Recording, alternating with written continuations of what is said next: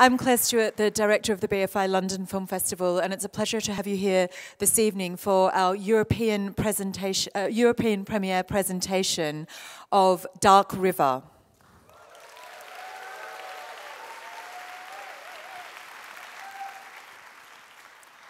I'd like to take this opportunity to extend a very special thank you to Arbor Films, who are our partners in tonight's screening. I think there's something that gives all of us, give it up for Arbor. One of the great pleasures of programming a festival is having the opportunity to return to directors' work and to see them develop over time, and welcoming alumni filmmakers back to the festival is really one of the most rewarding elements of what we do, and especially so when the director of this evening's film is the previous winner of the Sutherland Award, our first feature competition for her extraordinary film, The Arbor, and also was previously at the festival with her film Selfish Giant in competition. So Clio Barnard, who's one of my great heroes working in British film, it's really a pleasure to be presenting her film tonight. So I would like to first of all welcome out onto stage producer Tracy O'Riordan, executive producers Lila Rawlings and Andy Harries.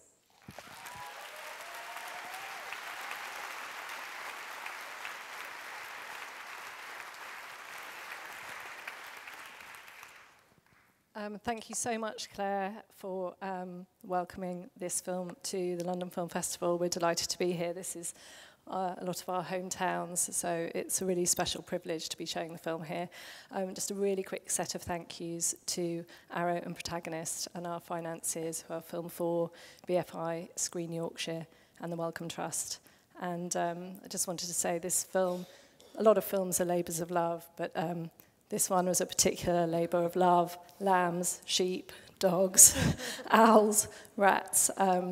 What you'll see tonight, I hope you can see that we absolutely loved being in Yorkshire as well. So I want to say thank you so much to the people of Yorkshire for welcoming Clio and I back again.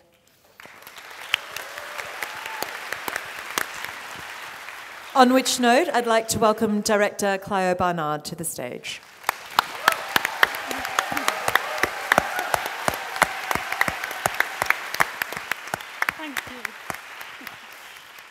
Clio, congratulations on a film that I think is truly magnificent. It started out as kind of a source of inspiration from Rose Tremaine's novel Trespass, and you've taken it into very different terrain, both geographically and emotionally.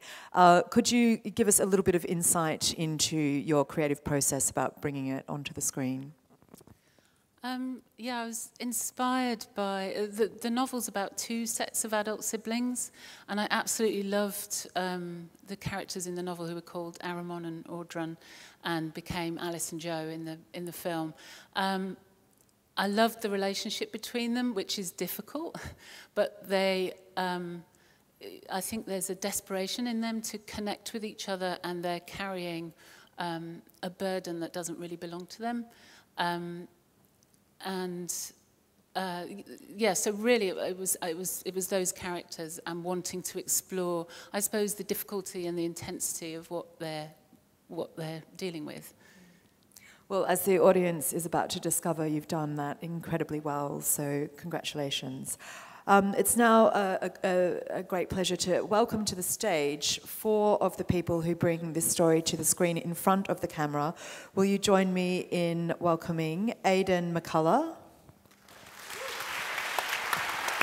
Esme Creed-Miles,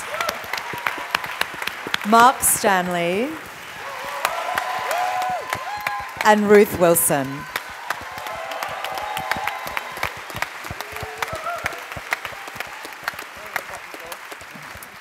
Would everyone like to take 3 steps forward into the light?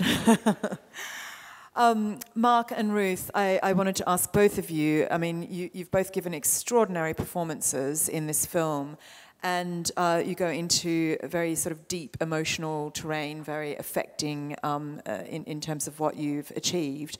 Could you tell us a little bit about how each of you came to the film and the sort of process of working on it? You were first, weren't you? I was first. I met Clio about a different project, and then she brought this one up.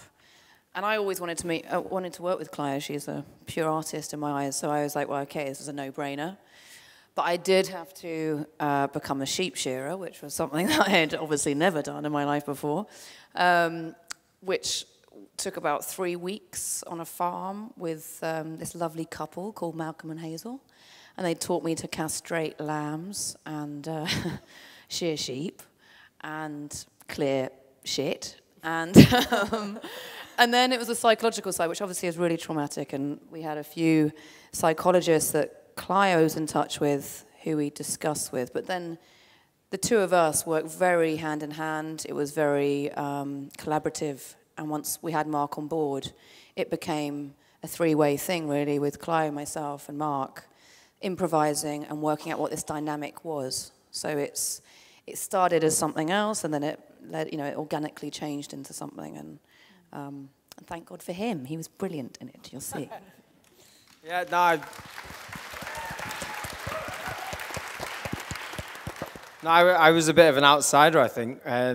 Sort of an outside horse coming into it. I think a lot of people were vying for Clio's approval. Everyone had seen her work, and a lot of people were going up for the part.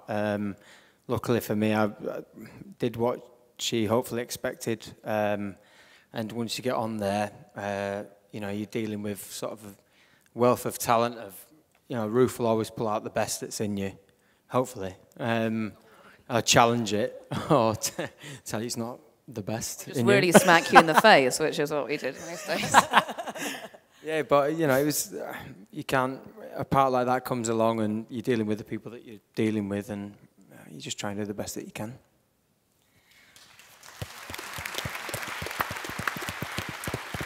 Well, thank you all so much for being here this evening. A huge congratulations to the team from Dark River.